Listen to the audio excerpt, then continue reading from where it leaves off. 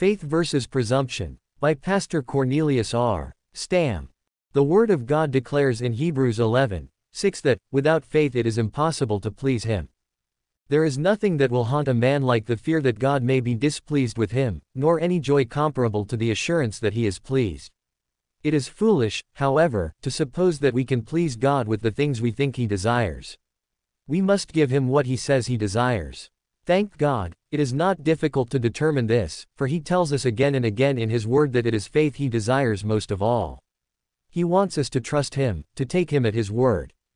The Bible tells us at length how God loved us in spite of our sin and gave His blessed Son to die on Calvary's tree to clear our title to heaven, but alas, instead of taking Him at His word, thousands turn away from His gracious offer, going about to establish their own righteousness. Rom.103.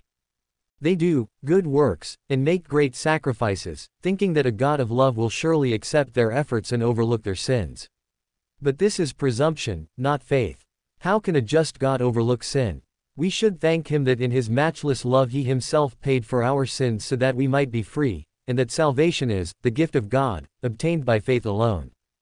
Cain presumed that God would accept his attractive sacrifice instead of the prescribed one, but God refused both him and his offering. Pharaoh presumed that he could take his armies through the Red Sea as Moses had done, but he perished in the sea for presuming on God.